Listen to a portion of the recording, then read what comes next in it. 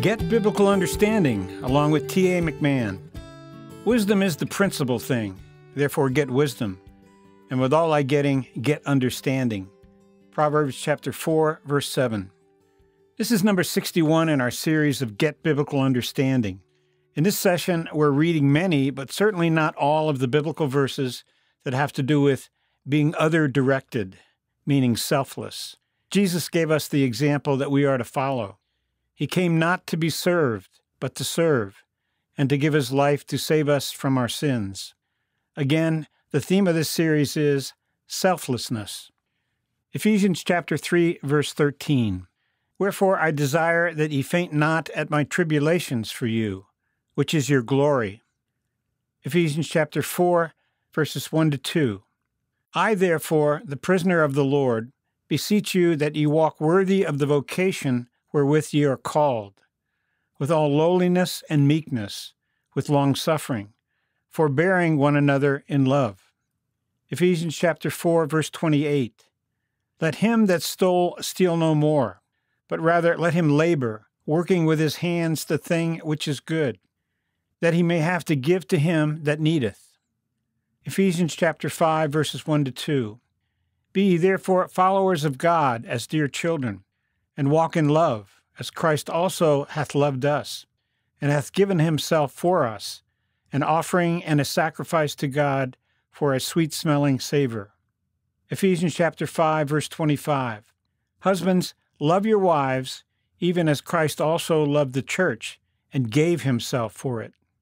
Philippians chapter 1, verses 20 to 24. According to my earnest expectation and my hope, that in nothing I shall be ashamed, but that with all boldness, as always, so now also Christ shall be magnified in my body, whether it be by life or by death. For to me to live is Christ, and to die is gain. But if I live in the flesh, this is the fruit of my labor. Yet what I shall choose I wot not. For I am in a strait betwixt two, having a desire to depart, and to be with Christ, which is far better. Nevertheless, to abide in the flesh is more needful for you.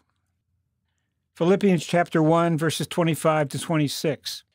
And having this confidence, I know that I shall abide and continue with you all for your furtherance and joy of faith, that your rejoicing may be more abundant in Jesus Christ for me by my coming to you again.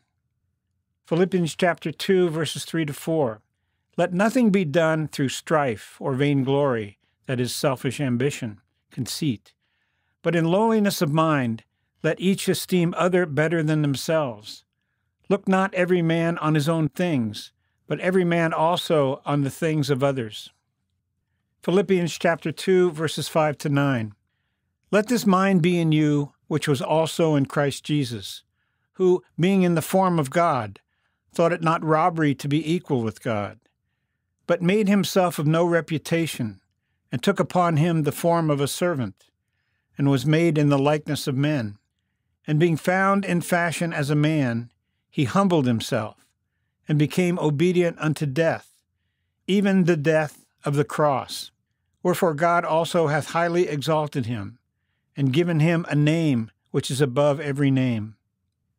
Philippians chapter 2, verses 17 to 18. Yea, and if I be offered upon the sacrifice and service of your faith, I joy, and rejoice with you all.